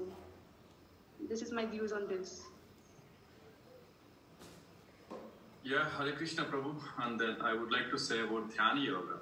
According to Bhagavad-Gita, to practice Dhyana Yoga or Ashtanga Yoga kind of thing, one has to go to secure place and should lay kusha grass, and then there are so many measurements. One should not sit too high or too low, and it's very impossible to control the mind in one sense. And it's also mentioned like when someone is leaving the body while practicing the Dhyana Yoga, there are particular timings also. And that timings actually misses in seconds, in milliseconds even, and they will either they will live in the settled bodies or they will come back again. And there is always challenging in Dhyana Yoga. But when it's compared to Krishna consciousness in Dhyana Yoga, senses are always nicely engaged. For example, meditation, and there is no such thing much better than chanting Hare Krishna mantra, and that would be the best meditation instead of like meditating on some impersonal Brahman, nothing. And then for example, I used to have a habit of like, whenever we go out, especially in Western country, it is, it's very difficult to control the eyes, when we see especially beautiful women, beautiful things. And then in my case, actually, rather I was involved in the deity worship and deity service department. So then I really enjoy like decorating the deities, and it was Radha Londoneshwar in London. So that was and also we were told like these deities are Prabhupada's very favorite deities, and that gave me personally so much attachment, and I started getting attachment to Krishna by engaging my eyes. And then for the senses, another senses, glorify the devotees and glorify the Lord, and that was a kind of engagement. Then instead of eating unnecessary food, and then it's better to eat prasadam, and this is also one of the sense control thing. And in my case, actually, I started going to temple many years back, like only for the prasadam sake, and slowly I was captivated by the secret behind prasadam. So these all things in Krishna consciousness in Dhyana Yoga is much better than practicing the general Jnana Yoga, and which has no guarantee. But as Krishna said, like, Dhyana Yoga in Krishna consciousness always has the eternal asset, and this is a permanent. It will not be deviated from our consciousness. So this is what I would like to conclude, Maharaj. Okay, thank you, Prabhu. So we didn't finish it, Maharaj. So Shakyaharni Mataji, what is the conclusion of all of this? Looks like Bhakti Yoga has all the components of other yoga systems. So, I think it's better to just jump into Bhakti Yoga and perform than going, and trying to find some highest form in other ways. How do you jump into it? Well, I don't know, Maharaj, but just join with the devotees, try to act it, just follow the example of the senior devotees. I mean, that's the best way to jump in, I think. And I try to practice. I mean, I think it's not easy to jump in. Like you said earlier, a lot of devotees are also not really situated in Bhakti Yoga, although we feel like we are doing Bhakti Yoga. We're actually acting in Karma Yoga because we're not able to give our full time to Krishna consciousness. But as much as possible, just try to remember Krishna, chant his names, and any work, any activity you do, just think about, think of it as a service. That's how I feel you can jump into it. But I still don't know, figuring out, Maharaj. Okay, thank you very much. All right, so we'll go ahead. We've got one more group. Group number 1, is it? Group 2, Maharaj. Group 2, sorry. Group 2. Krishna Maharaj,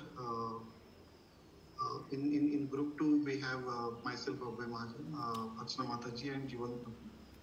We will do a role play, and during role play we will kind of I will play the role of Karma Yogi, Archana Mataji will play a role of Jnana Yogi, and Jivan Prabhu will play a role of Bhakti Yogi, and we will put forward some arguments why the individual yoga is better, but the Jivan Prabhu will cut all the arguments in the end and put the conclusion properly. So just forgive us if we put the arguments in favor of one, the Karma Yoga and Jnana Yoga. Okay, so starting from Karma Yoga, Jivan Prabhu, I think Karma Yogis are better because at least they work, they are more productive, and obviously that is the most tangible form of yoga, because you work and you produce, and work is the worship. So that way you concentrate on karma, be productive, be fruitful to other societies, the other society members, and don't just sit and just do your own stuff.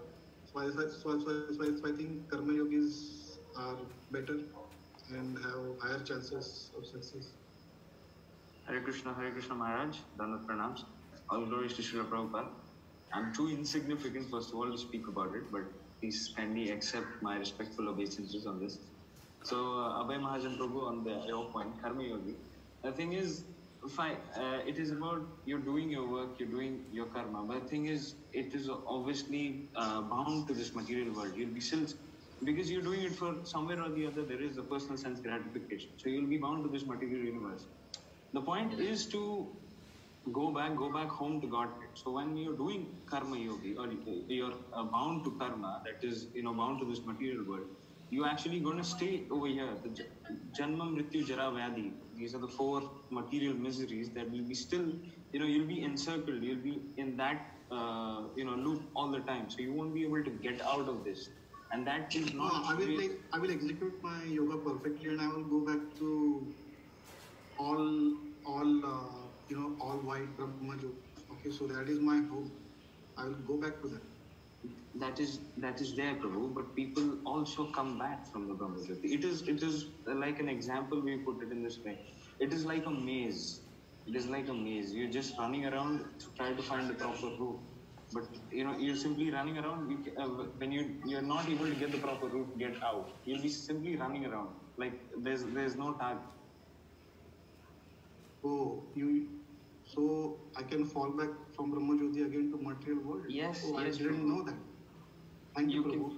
You can absolutely fall back. The point here is to actually realize and make your connection with the Supreme Personality of God, Supreme Person, the absolute proprietor. You're here to serve Him, to go back to God. And I will not come back, fall back if I serve directly to Krishna.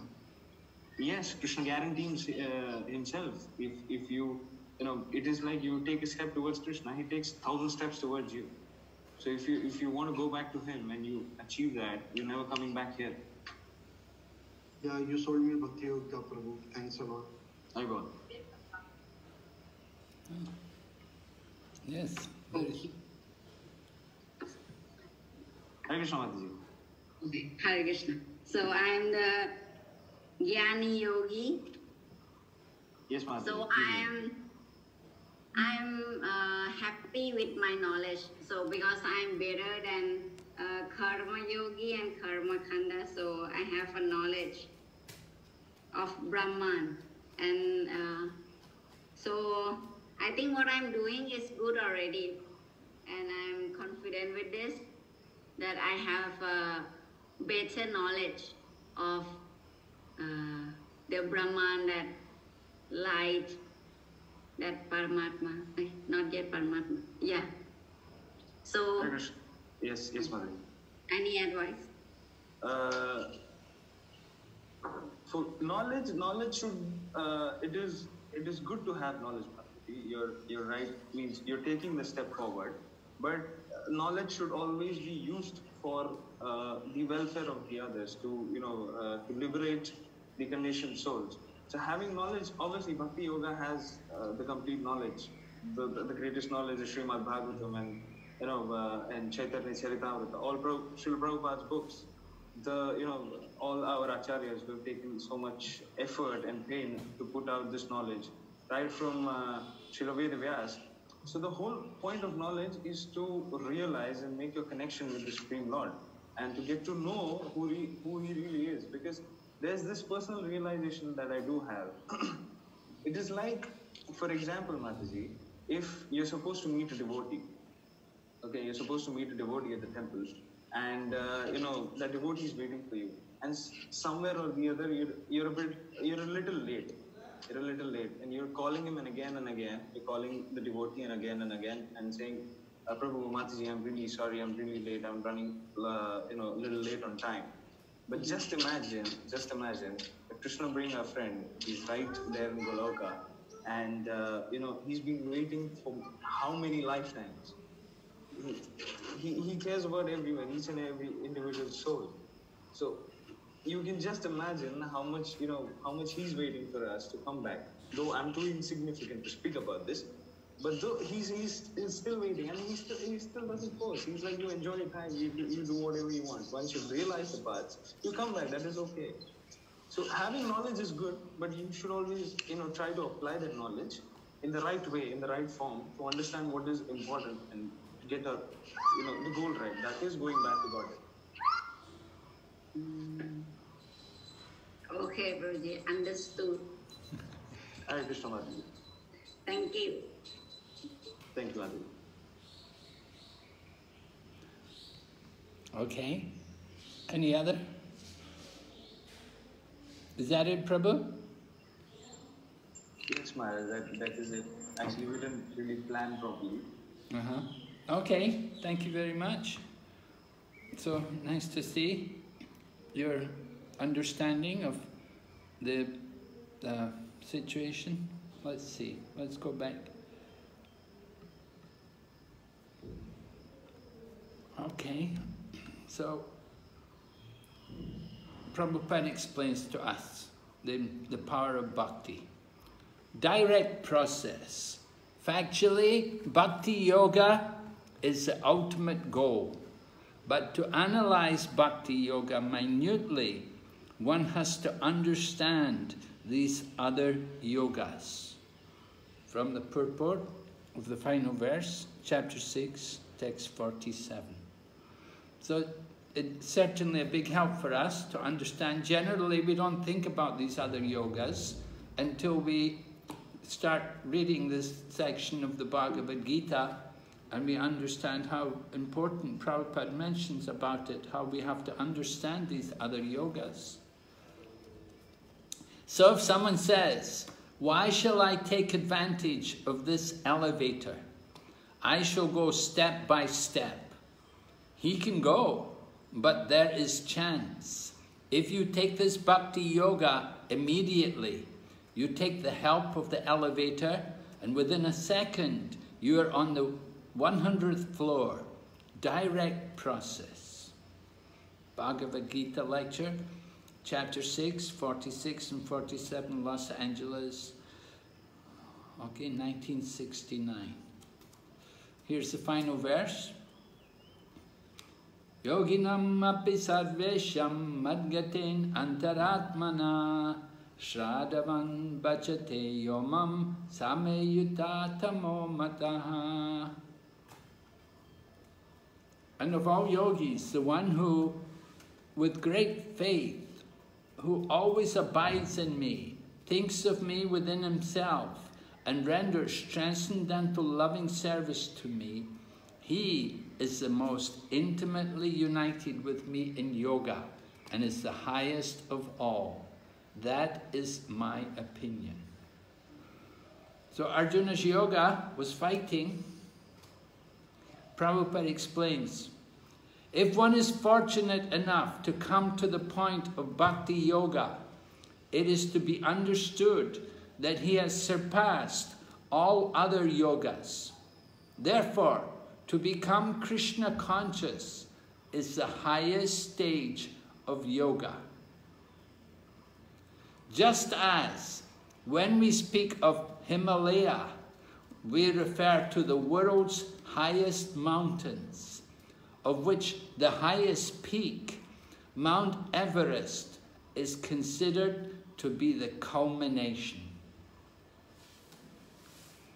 So Prabhupada's comparing the yoga system to the Himalayas and Bhakti Yoga to Mount Everest. From the purport. Okay, then just to cover what we've looked at today. Understanding. We looked over the sections of these chapters 4, 5, and 6. We talked about Bhagavad-Gita 33 to 34 and 10 to 14, about how impractical the Ashtanga Yoga is for the modern age. And we heard also how Bhakti Yoga can be practiced without having practiced. Yeah, this, we didn't really cover this, but it's there, certainly, in Prabhupada's lectures and sometimes in the purport, that we don't have to practice these other yoga systems, because if we're practicing Bhakti Yoga properly, then it includes Karma Yoga, Jnana Yoga, and Dhyana Yoga. It's not that we have to practice first Karma Yoga, and then Jnana Yoga, and then Jnana, and then come to Bhakti Yoga. We can immediately begin Bhakti Yoga, and all the parts, all the components are there, without having practiced these other things.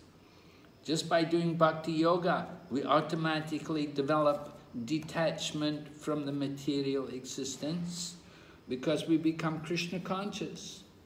And we automatically develop knowledge about Krishna and his energies, because we read the books and we go to classes. And we're also meditating, because we're seeing the deities, and we're also chanting the holy name. So all of the yoga systems are all there within Bhakti Yoga. Final quote from Prabhupada: directly Bhakti Yoga. Krishna consciousness means, from the very beginning, directly Bhakti Yoga. Just like we have given many times the example. There is a staircase. You have to go to the highest floor, which is, say, 100th floor. So somebody is on the 50th floor. Somebody is on the 30th floor. Somebody is on the 80th floor. So if by coming to the particular floor, one thinks, this is finished, then he is not progressing. One has to go to the end. The whole staircase can be called a yoga system. Connecting, link. But don't be satisfied by keeping yourself on the 50th floor or 80th floor. Go to the highest platform, the 100th or 150th floor. That is Bhakti Yoga. Lecture in Los Angeles, 6th chapter, 46 and 47. Jai. Srila Prabhupada ki Jai. Okay, any final questions from the devotees? Anything? Yes, Gurudev, may I? Yes, please. My question is, like we say that Bhakti Yoga, Bhakti process that we do, there is no loss. Even we are not successful in this life, next life we'll continue from that percentage that we did. How about other yoga process, Guru Maharaj? Do they also get to continue, or if they take birth again, then they have to start all over again? Yes, of course, whatever they've done in this life, it will influence their next life. The consciousness, because the consciousness of their activities, they've done yoga, they're doing some yoga in this life, it may not be bhakti yoga, but they're doing some yoga in this life, so it's going to influence their state of mind and their consciousness at the time of death. And it will determine what kind of situation they will take. Now in the Bhagavad-Gita, we didn't discuss it, but it's there in one of the sections. Arjuna asks that what happens if I take to this process and I'm not successful? So then Lord Krishna described two situations. One is you practice for a short time, and the other is you practice for a long time. But some still are not successful. So you practice for a short time, you go to higher planets. And because you've only practiced yoga for a short time, so you still have a lot of material desires. You have many desires for sense gratification. So Lord Krishna arranges that you go to the higher planets and you satisfy all your material desires there in the heavenly planets. And when you're tired of sense gratification, then you come back to earth. And then when you come back to earth, you take birth in an aristocratic or wealthy family. And then you have the opportunity to take up the yoga again. So they may not have done bhakti yoga, they may have done some other kind of yoga. So it will depend on the level of their advancement, what will happen. Now if they've made a lot of advancement, but still somehow not fully successful, then they will take the next birth in a family of devotees. So the children born in devotee families are very special. It's understood that previously there were advanced yogis. They were practicing yoga and made a lot of progress but not fully successful. So they take birth in a devotee family, and then from the beginning of their life they have the opportunity to progress.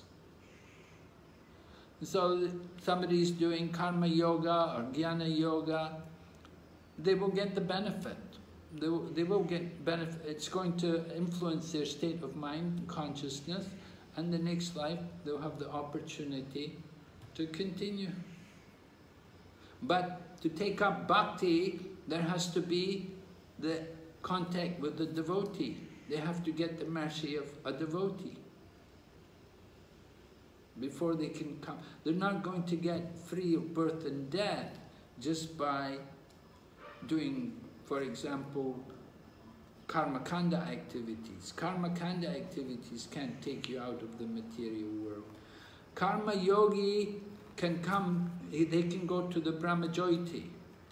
They may be in person, but other karma yogis can also become devotees. So the karma yogi can become a devotee, and he can go back to Godhead. Or he may, if somebody's doing karma yoga, then he may attract the association of a devotee. And the devotee sees that he's doing karma yoga, we should try to bring him to Krishna consciousness. Why just let him be an impersonalist? Why just let him do only karma yoga? Let him become a bhakti yogi. Let him do devotion. So somebody's more pious and more sincere in their practice of yoga, they will attract the attention of a devotee, and a devotee will want to give them mercy. Right? We see, oh, he's doing nice yoga, I should give him some prasadam, or let him hear the holy name. Tell him about Krishna. Give him a chance to become devotee. Like that.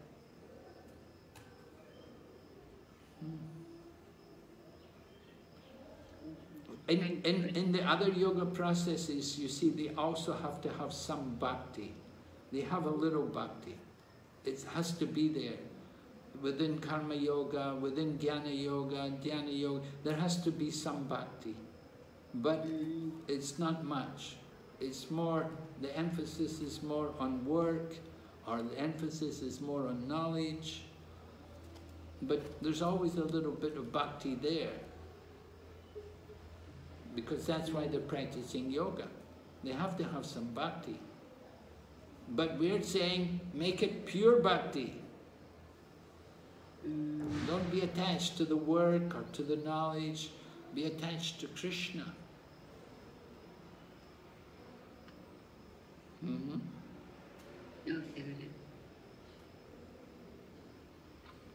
All right, any other questions?